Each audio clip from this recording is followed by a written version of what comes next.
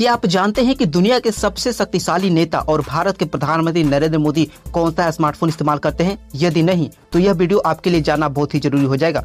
जी हाँ दोस्तों, आपको हम इस वीडियो में बताएंगे कि दुनिया के शक्तिशाली नेता और भारत के प्रधानमंत्री नरेंद्र मोदी और गृह मंत्री अमित शाह और उनके मंत्रिमंडल के लोग कौन से स्मार्टफोन का इस्तेमाल करते हैं। जी हाँ दोस्तों, आज के दौर में शायद कोई ऐसा ही व्यक्ति होगा जो स्मार्टफोन का इस्तेमाल नहीं करता होगा। ऐसे में आप सब जानना चाहते होंगे कि आखिरकार दुनिया के सबसे शक्तिशाली नेता और भारत के प्रधानमंत्री नरेंद्र मोदी कौन सा स्मार्टफोन इस्तेमाल करते हैं।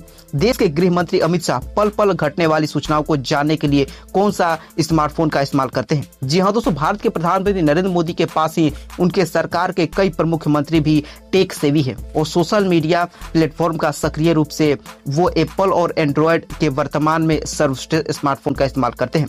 इसके अगुआ गैजेट्स प्रेमी प्रधानमंत्री मोदी ही हैं जो एप्पल की डिवाइसेस का उपयोग करते हैं। इसके साथ ही केंद्रीय मंत्री अमित शाह वर्तमान में ब्रांड न्यू Iphonex का उपयोग करते हैं। AINS के मुताबिक जब बात पेशेवर काम की आती है तो गांधीनगर के सांसद अमित शाह अपनी टीम से जुड़े रहने के लिए फेसबुक और व्हाट्सएप दोनों का इस्तेमाल करते हैं। अमित शाह के वर्तमान में ट्विटर पर 1.4 करोड़ फॉलोअर्स हैं। प्रधानमंत्री नरेंद्र मोदी को 2018 में चीन और दुबई की आधिकारिक यात्रा के दौरान iPhone 6 सीरीज का फोन उपयोग करते हुए देखा गया था। गैजेट्स के लिए अपना प्रेम स्वीकार करते हुए प्रधानमंत्री मोदी सुरक्षा कारणों से एप्पल की सर्वश्रेष्ठ डिवाइसेस का उपयोग करते हैं। प्रधानमंत्री मोदी के ट्विटर पर 4.82 करोड़ फॉलोअर्स हैं। सभी सोशल मीडिया प्लेटफॉर्म पर 11 करोड़ फॉलोअर्स के साथ वह 9.6 करोड़ फॉलोअर्स वाले ट्रंप से भी आगे हैं। वही बात करें केंद्रीय पेट्रोलियम प्राकृतिक गैस मंत्री धर्मेंद्र प्रधान की, तो इनके पास 2 स्मार्टफोन है, एक है आईफोन और दूसरा है एंड्रॉयड आधारित का उपयोग वह करते हैं। अपडेट रहने और कार्यालय संबंधित सभी कार्यों का निगरानी करने के लिए वह व्हाट्सएप, फेसबुक और ट्विटर का बहुत ज्यादा उपयोग करते हैं। धर्मेंद्र प्रधान के वर्तमान में ट्विटर पर 11 लाख फॉलोअर्स हैं।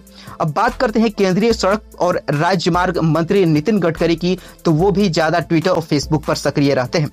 आपको बता दें कि नागपुर लोकसभा सीट से सांसद नितिन गडकरी कार्यालय के दौरान कार्यों की नजर रखने के लिए ट्विटर और फेसबुक के बहुत ज्यादा उपयोग करते हैं। अपनी टीम का निगरानी रखने के लिए वह ट्विटर और फेसबुक का लगातार उपयोग करते हैं। गडकरी के वर्तमान में ट्विटर पर 51.5 लाख फॉलोअर्स हैं। वही बात करते हैं केंद्रीय वित्त मंत्री निर्मला सीतारमण अपने मंत्रालय और प्रधानमंत्री नरेंद्र मोदी की उपलब्धियों के बारे में बात करने के लिए सरकारी अधिकारियों और जनता से जुड़े रहने के लिए सिर्फ ट्विटर का उपयोग करती हैं। ट्विटर पर उनके पास 22.3 लाख फॉलोअर्स हैं।